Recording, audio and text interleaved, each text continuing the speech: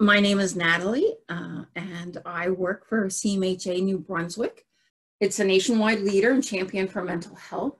And it really helps the community access resources that they need to build resilience and to support recovery from mental illness. And through this whole coronavirus that we've been going through, CMHA of New Brunswick has been really first out of the gate, jumping to try to assist any way that we could. So we've been providing webinars the entire time, and I hope you enjoy this one. So we have offices in Fredericton, Moncton, and St. John. Fredericton is our provincial headquarters. We have a large office in Moncton and another office in St. John. We have community education coordinators. And that's what I am. I'm a community education coordinator. There are 11 of us, and we're scattered throughout the province in the rural areas. So for example, I am based out of Miramichi, and I cover Zone 7. So throughout the entire province, you can't escape us, we're everywhere. Certified peer support specialists, we have those. And we have an employment program working strongly together in the Charlotte County area. So we know that people who are employed when they're living with a mental illness feel much better. They feel like they're able to contribute. So it's a wonderful thing. So today we're talking about, and it's called an overview of mental health. So what is mental health? So mental health is far bigger than the absence of a mental illness. According to the World Health Organization, or WHO, the definition of mental health is as follows. Mental health is defined as a state of well-being in which every individual realizes his or her own potential, can cope with the normal stresses of life, can work productively, and is able to make a contribution to his or her community. So, interestingly enough,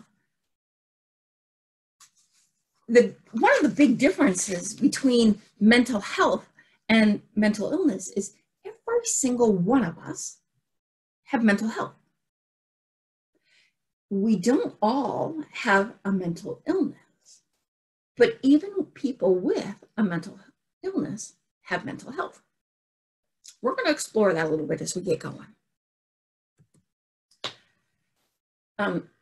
So influences on our mental health: resilience, work-life balance, positive attitude, mindfulness, self-esteem, and physical health.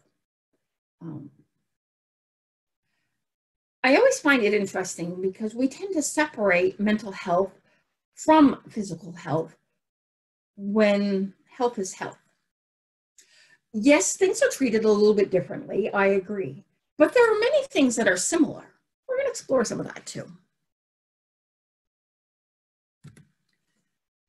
So, resilience. What is resilience?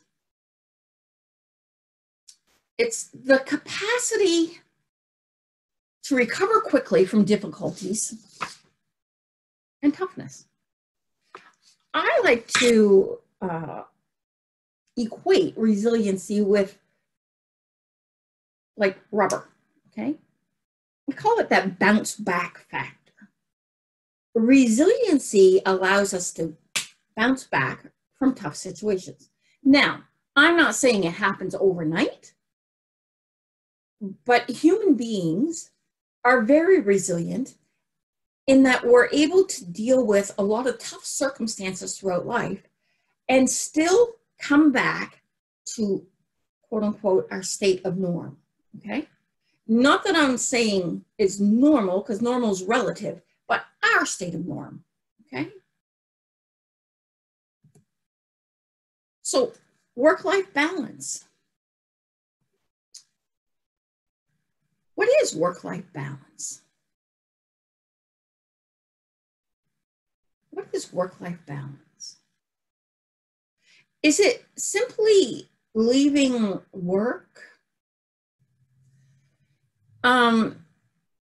Work-life balance is going to be different for every single person because sometimes work is an escape, right? Sometimes life isn't easy and work is where we find relief. But it's going to be different for every single person because some people enjoy working a whole lot and other people need more downtime. So work-life balance is going to be different for each individual. And what about holistic balance? And I often compare us to like an octopus. And you know how an octopus has 8 arms? And so maybe we're not an 8-armed octopus, but maybe we're a 5-armed octopus. But each one of those arms need to be in balance. So we're talking spiritual, physical, emotional, mental, social. All of those areas of our life need to be in balance. We can't ignore one area of our life.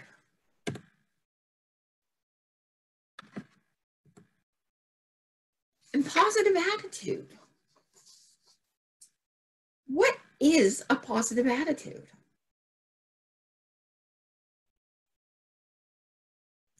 You know, I used to work with somebody years ago and she very proudly would say, I'm a half empty kind of girl.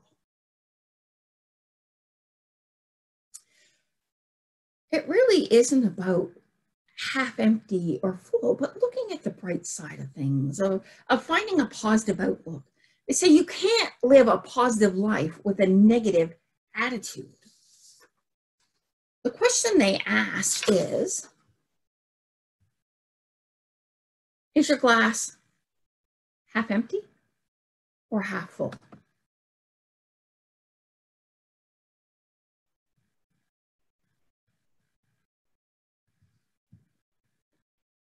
Yeah, that's true. Somebody just typed to me really what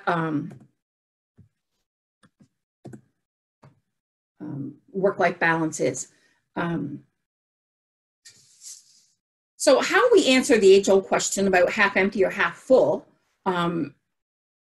is really about positive thinking and how that positive thinking can reflect on your outlook on life, your attitude towards yourself, whether you're optimistic or pessimistic, and it can even affect your health. Positive thinking typically comes from optimism, which is a key part of effective stress management. And effective stress management is associated with many benefits. Positive thinking doesn't mean that you keep your head buried in the sand. It means that you look at approaching unpleasant things in a more positive and productive way. You think the best is going to happen rather than the worst. Positive thinking usually starts with self-talk. My goodness, have you ever had anything go wrong and you think, oh, how stupid can I get? We don't do that, do we? But it's changing that. It's changing. Instead of saying, how stupid was that? Oh, well, that didn't turn out as well as I expected. Next time I will try.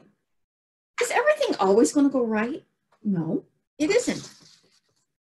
But it isn't helpful to talk yourself down. There's an endless stream of unspoken thoughts that run through your head. These automatic thoughts can be positive or negative. Some of self-talk comes from logic and reason. The other may come from misconceptions that we create due to a lack of information. If the thoughts that run through your head are mostly negative, then your outlook on life is mostly pessimistic. If your thoughts are usually positive, then you're most likely an optimist. So interesting to note, positive thinking can increase your lifespan. It can increase your lifespan. It can lower rates of depression. It can lower levels of distress. It can provide a greater resistance to the common cold. It can provide you better psychological and physical well-being. It's reduced risk of death from cardiovascular disease and better coping skills during hardships and times of stress. So the question to ask yourself is, am I a positive or a negative self-talker? Some common forms of negative self-talking is filtering. So you magnify the negative aspects of a situation and filter all of our positive ones. Personalizing, so when something bad happens, you automatically blame yourself. Catastrophizing, automatically anticipating the worst. You've seen people and everything's the worst case scenario, right? You're going to go for a drive and you're going to get a head-on car collision and everybody's going to die. Catastrophizing. And polarizing, so you see things as only good or bad. There is no middle ground. But you can learn to turn negative thinking into positive. It takes time and it takes practice. You're creating a new habit. Here are some ways to make that happen. So identify areas to change. If you want to become more optimistic and engage in more positive thinking, first, identify areas of your life that you typically think negatively about. Whether it's work or your daily commute, home, or a relationship, start small by focusing on one area to approach in a more positive way. And you know what? I have a good example of that. I am located here in the Miramichi, and just over a year ago, we got a traffic circle. Oh my goodness, this traffic circle. It did not give me a very positive attitude. Well, no, let me rephrase that. The traffic circle didn't do anything. It was just there. But as I watched people going through the traffic circle or not going through the traffic circle, whatever the case may be, my attitude was terrible. And I had to give myself a stern talking to, and I had to change my outlook. I had to start looking at the positive. I can tell you today, traffic circle doesn't give me a bad attitude anymore. Traffic circle never gave me a bad attitude. I gave me a bad attitude about the traffic circle. But when I learned to change my thinking, it wasn't a big issue anymore. So check yourself periodically during the day. Stop and evaluate what you're thinking. If you find that your thoughts are mainly negative, try to find a way to put a positive spin on them. Be open to humor. Give yourself permission to smile or laugh, especially during difficult times. Seek humor every day. When you can laugh at life, you feel less stressed. So follow a healthy lifestyle. Exercise at least 3 times a week to positively affect mood and reduce stress.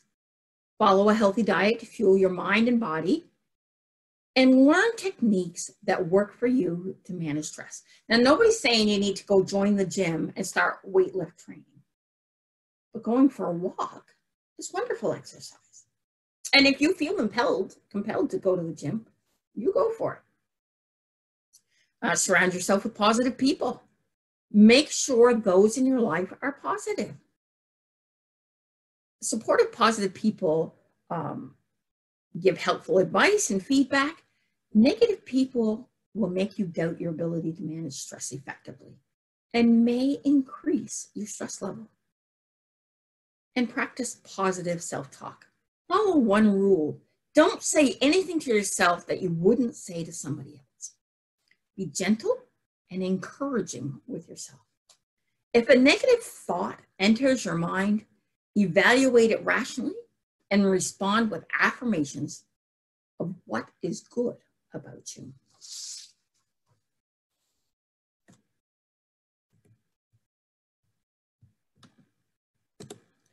So what is mindfulness? You don't know what mindfulness is? It's really being in the moment.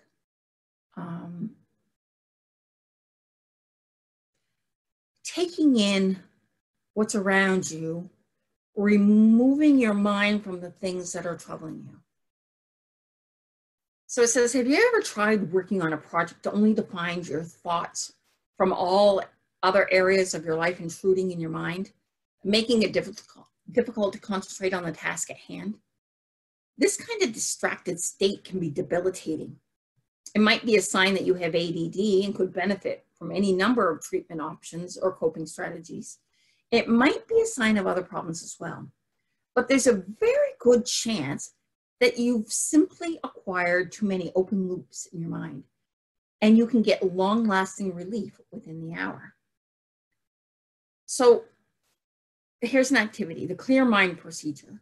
Write down everything that's on your mind on one piece of paper. You can use more than one piece if you need to. Create 3 columns on a second piece of paper and label them. To be done, maybe later, and delete. Sort all of the items on the first piece of paper into 3 columns on the second piece of paper. Take each item from the delete column, send it off into space, tell it never to return. You can do a corny little ceremony if it helps. If you guys would like that little activity sent to you, if you could send it to that info@cmhanb.ca, that would be perfect. So what is self-esteem? When we say we esteem something,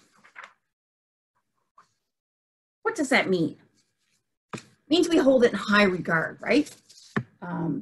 We think highly of something. So if we put self in front of that, it means we view ourselves with esteem. Self-esteem is more than just seeing your good qualities. It is being able to see all of your abilities and weaknesses together, accepting them, and doing your best with what you have. Self-esteem means recognizing your unique talents and abilities and using that confidence to follow your goals and interests without comparing yourself to others. And there's another activity. And again, if you want that, make sure you send your email address and I will send you the activities, okay? So this self-esteem activity says, take a look at your good points. What do you do best? Where are your skills and interests? How would a friend describe you? Now, look at your weak points. What do you have difficulty doing? What makes you feel frustrated? Now, which list was easier to write? Remember that all of us have our positive and negative sides. We build confidence by developing our weaker areas and regularly reminding ourselves of the things that we're comfortable with and proud of. So what about self-worth? What's self-worth? It's believing that we have value. Worth is value. And once we build our lists and recognize our positive attributes, the things that we can esteem about ourselves, it gives us self-worth. So what is physical health? Yeah, it's our physical bodies and the health that goes with it, right? So how does our physical health affect our mental health? So the mind and body are connected. When we begin to improve our physical health, we begin to experience greater mental health. Exercise not only strengthens our heart and lungs, but it releases endorphins, powerful chemicals that energize us and lift our spirits. So here's a few tips. Get enough rest. To have good mental and emotional health, it's important to take care of your body. That includes getting enough sleep. Most people need 7 to 8 hours of sleep each night in order to function at their best. Learn about good nutrition. Not only learn it, but practice it. The subject of nutrition is complicated and not always easy to put into practice, but the more you learn about what you eat and how it affects your energy levels and mood, the better you will feel. And exercise. Exercise is an excellent treatment for mild to moderate anxiety and depression. To relieve stress and boost your mood, exercise is essential. Exercise is a powerful antidote to stress, anxiety, and depression. Look at the small ways you can increase activity in your day, like using the stairs, for example. To get the most benefits of exercise, aim for 30 minutes per day, every day. So an easy way to remember this is the RED theory, R-E-D. So rest, exercise, and diet. Those three components are essential for health, period, across the board, mental and physical, R-E-D. Another really good thing is sunshine. So the sun will lift our mood. Try to get at least 15 minutes of sunshine per day. This can be done while exercising, socializing, gardening, or doing other things. Even pulling your favorite chair close to a window and keeping the curtains open can be helpful.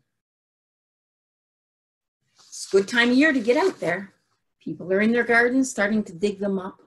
It's a great time. So it's important to remember that everything is connected, okay? Everything is connected. Our mental health is connected to our physical health, and our physical health is connected to our mental health, and our emotional health is all connected to both, and all of it. Everything is connected. So mental health and stress. That guy looks pretty stressed, doesn't he? So the deal is, not all stress is bad. Some stress is good, but too much is bad. So mental health and stress are positively correlated when we have negative stress and we're unable to properly cope with that stress. It creates poor mental health. But as mentioned above, good stress does exist, and it can create good mental health. Good stress in some situations can help motivate us to focus on a given task and take the actions required to problem solve. Stress is manageable. When stress is manageable, it can be helpful.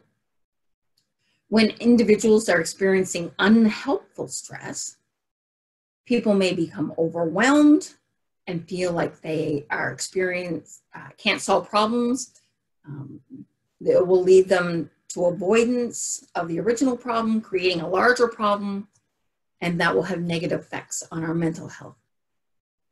And as people have a harder time concentrating, making decisions, and feeling confident when faced with that stress, we just begin to feel totally overwhelmed. Some examples of positive stress are deadlines. Okay, not if you have too many deadlines, but the deadlines help us get things done. It helps us do our term papers. It helps us prepare for a test. It helps us meet goals. Surprise birthday party, totally stressful, but you get presents, so it's not a bad stress. But when any stress, regardless of what it is repetitive and we get it too often, it can turn into bad stress. So what does stress look like? It's feelings of anxiousness, fear, uncertainty, and impatience. We feel weighted down, always trying to play catch up. We get headaches, backaches, stomach aches. Our muscles tighten up and we get colds and flus constantly. We become short-tempered and absent-minded. We begin to overindulge in coffee, food, cigarettes, and alcohol and/or drugs. At some point, we begin to experience health problems like diabetes and high blood pressure, ulcers, and high cholesterol. we deal with a change in our attitude, perhaps becoming more negative. We may experience insomnia. Once we reach this point, we have too much stress in our lives. It's not motivational anymore. It's a clear hazard to our health and well-being. It's important to note here that not everyone will have these symptoms. Stress affects everyone differently. Okay? So, stress in our personal lives. Where do you think personal stress can come from? It can come from all of these: financial, relationship, change demands, control, resources, aging parents, support, social, and cultural. Finances is a big one, isn't it? We worry a lot today over finances. And for some people, it's not just long-term financial, but just getting from pay to pay. That can be a huge stressor. Relationships with each partner today under stress, sometimes we tend to take our frustrations out on those that we love and those that are closest to us, and we expect them to understand. Perhaps we need to stop and think that they have stressors of their own that they're trying to deal with. So change is difficult for most people. It can be change in a relationship, a child going off to university, a change in home environment, a change. We fear the unknown. And if we have a negative attitude, then the unknown is all we can focus on. So demands, as each day goes by, we seem to have more demands placed on us. Perhaps we need to evaluate to see where those demands are coming from. We tend to put a lot on ourselves, and we tend to procrastinate. Why do we forget to be grateful for what we have and constantly be wanting what we don't have? We seem to have trouble being content today. Perhaps our children, for example. Do they have to be in 2 different sports and take music lessons? Not only is that very stressful for your child, but the organization and running around it takes to accomplish this creates stress. We have become so scheduled, and we don't feel like we're doing our jobs if everything isn't so scheduled. Do you remember when I was young, and I'm a little older than probably most of you, we used to go outside and play. Do you remember what play is? Play is so great. It gives you coping skills. It teaches you how to problem solve. Play is a great educator. Control. For people who tend to like control, we struggle today. It's rare when dealing with a long-term stressor. Do we have any control over it? It sometimes feels like things are more out of control than in. Maybe we need to take a step back, take a better look, and ask ourselves, what is in my control and what is not? Remember, the only thing you have 100% control over is you. So aging parents. Today, our parents are aging gracefully and want to remain as independent as possible. That puts an extra stress on you, especially if you are the child they depend on. Not only are you trying to take care of your children, your spouse and yourself, but also your parents. That's a big burden for one to carry. Perhaps delegation would be helpful. And support. We tend to want to do things ourselves, and our burden can become quite large as the result. We need to establish a support system in our lives to help. Perhaps you may need a couple of different support systems, one for work and one for home example. You know, we're all born trying to become independent. Starts as a young child, and mom is trying to feed baby, and baby pushes the spoon out of the way. I can do it myself. I don't need no help. I can do it. We want to do it ourselves. We want to walk ourselves. We don't want to hold somebody's hand. We don't want to. We're born trying to be independent. It kind of irks us to have to ask for help. But you know what? It's okay to ask for help. We do not have to do it all ourselves. We can identify the problem. Is your job, school, or a relationship with someone or worries about money causing stress? Are unimportant surface problems hiding deeper problems? Once you know what the real problem is, you can do something about it. And solve your problems as they come up. In the present moment, what can you do? And what are the possible outcomes? Would that be better or worse than doing nothing? Remember, sometimes solving a problem means doing the best you can, even if it isn't perfect, or asking for help. Once you've decided on a solution, divide the steps into manageable pieces and work on one piece at a time.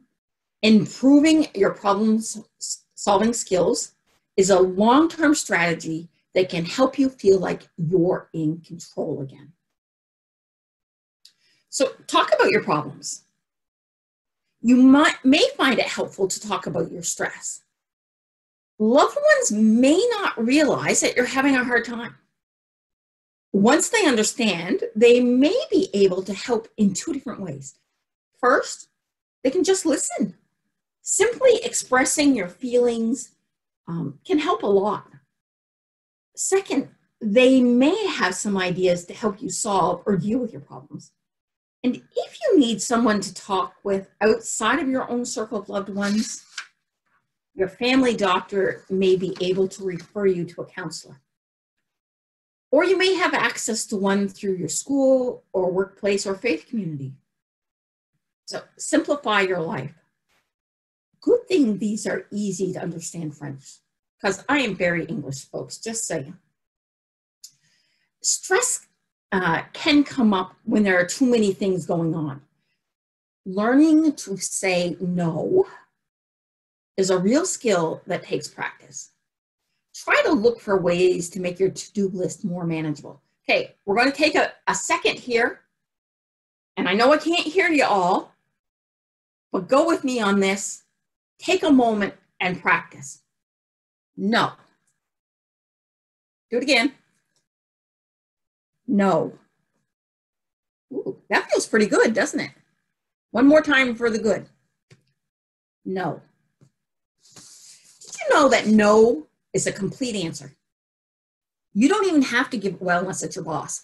But when other people are asking you stuff, it's okay to say no. Learn some helpful thinking strategies. The way you think about situations affects the way you respond to them.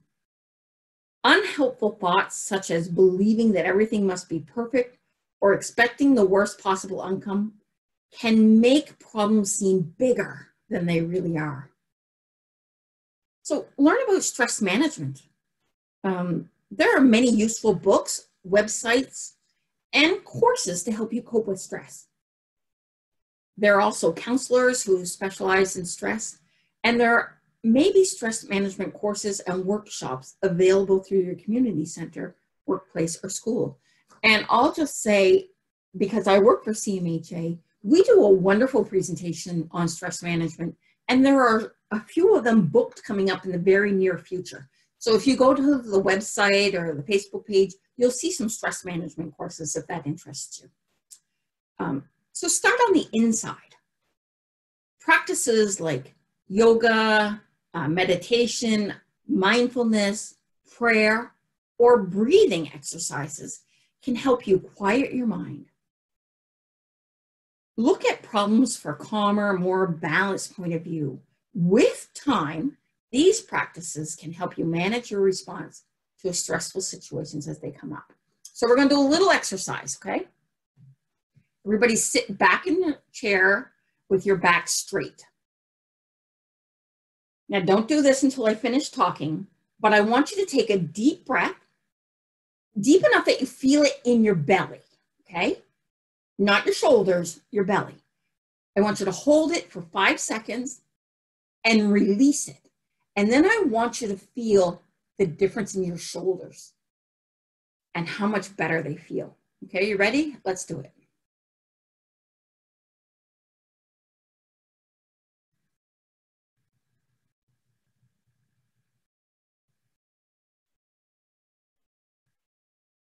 You feel the difference? See how your shoulders went right down and they felt so much looser? That's one breath. If one breath can do that, learning how to breathe properly, what a difference that can make, huh? So get active. Physical activity can be a great way to reduce stress. Yeah, it does make you feel much calmer, doesn't it? And improve your mood. Activity can be anything from taking up a new sport to walking. The most important part is that you get moving and that you enjoy it. It shouldn't feel like a chore. If you experience barriers to physical activity, try talking to your doctor or care team for ideas. So for a lot of people, the beach is a very calming place, right? Did you know that walking in sand, because it's much more difficult to walk in loose sand, is a really effective all over exercise because it uses more parts of your body because you're kind of balancing and keeping your feet steady. It's a wonderful exercise just walking, and in bare feet walking on sand. Oh, the connection, it just feels wonderful on so many levels. I like the beach, so that speaks to me. And do something you enjoy. Making time for hobbies, sports, or activities that you find fun or that make you laugh can temporarily give you a break from problems. Listen to music, read, go for a walk, see a friend, watch your favorite movie, or do whatever makes you feel good. This can give you a little mental distance from problems when you can't deal with them right away. So one of the things that I love to do, not that it's all about me, but seeing as I'm the one who gets to talk right now, I guess it sort of is. I love to paint. Painting is a great release for me. So I take a painting class. Can you see that? So I go once a month to painting class, and it's about 6 hours. It totally is about me.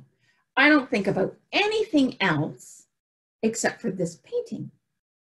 We start with a blank canvas, and we end up with something that isn't terrible.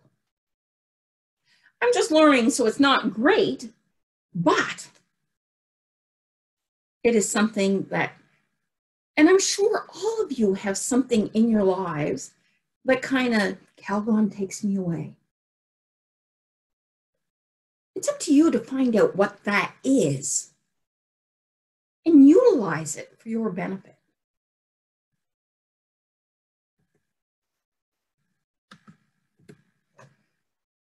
So overall, wellness matters. Sleep, eat well, relax, exercise, enjoyable, meaningful activities, and turn off your phone from time to time.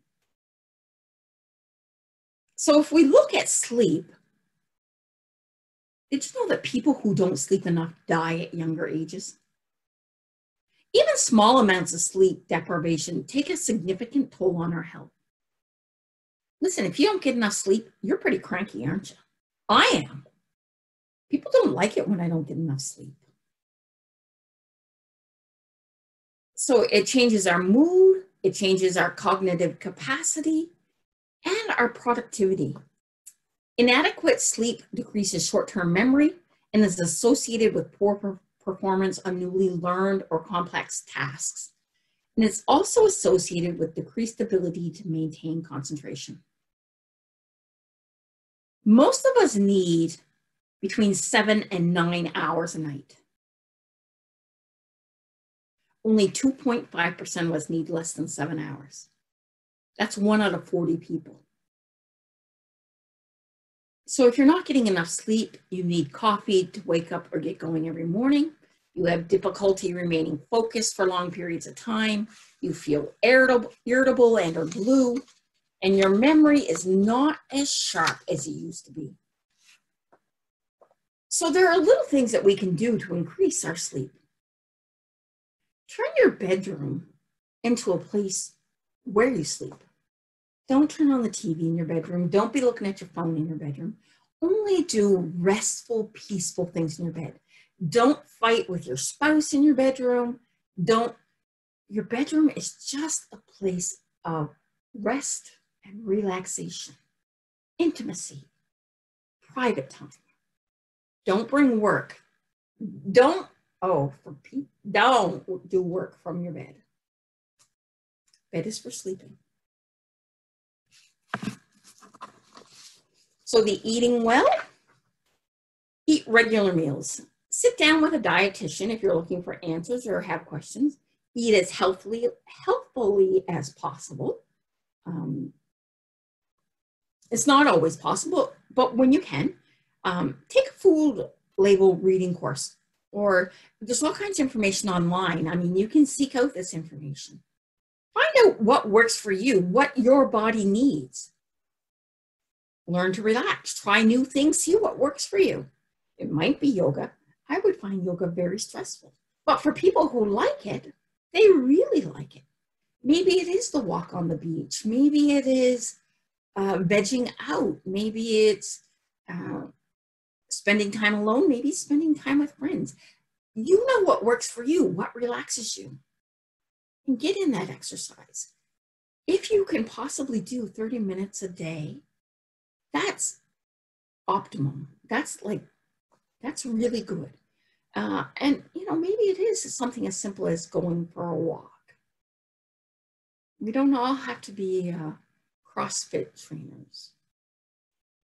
Enjoyable activities, hang out with friends, joining a league or a team, social activities such as joining friends out for a coffee, maybe painting, like I said, or reading, and turn off that phone. Look, we are so connected to this little device. Oh my goodness. It's okay to leave it somewhere else. We don't have to be connected to it. So building mental wellness. We need to manage stress, exercise regularly, healthy diet. This sounds like a broken record, doesn't it? But these things are so important that we'll repeat them many times because they are so important. We have to learn to adapt to changes and deal with emotions, find inner peace, get enough sleep and relaxation, build positive relationships. Not all of our relationships are positive, but that's what we need. We need positive relationships. Develop a strong support network. Give and receive compliments. Get involved in your community, etc. Volunteer. Build strong workplace relationships with your supervisors and coworkers. It makes our job so much easier. Learn new skills. Oh my goodness, I love learning new stuff. When I learn something new, it's like, oh, I didn't know that. It just gives me joy to learn new stuff. Learn our emotional intelligence. Find out what calms us. Talk about our feelings. Take a step back. Look at the situation objectively. Fill your glass. You ever hear the saying, can't pour from an empty cup? Guess what? Can't pour from an empty cup. Fill up your cup. Find the things that fill you up. Fill your cup. It all leads to good mental health. Why does the deep breathing calm you down so quickly? I think that's why she was... Oh, okay, gotcha. Because by nature, we tend to be shallow breathers. Just breathe for a minute and pay attention. Where are you breathing? You're breathing from your chest, right? When we stop and we draw the breath in, it makes us concentrate on that breath. Because in order to breathe from our belly, we have to think about that breath. When we're thinking about that breath, we're not thinking about the things that are bothering us. It is a very mindful exercise. Does that make sense? Be sure to go to our website or the Facebook page or any of the webinars that you've missed. A lot of them are on the YouTube page. Again, if you want some of those activities sent to you, send your email to info@cmhanb.ca. They will forward me those emails, and I will be pleased to send you out those 2 activities. I would really appreciate all your time today. Look forward to seeing you again sometime in the future. And you know what? COVID hasn't been all bad. We've gotten some great skills dealing with this. We can put them into our everyday life. Thank you very much for joining me.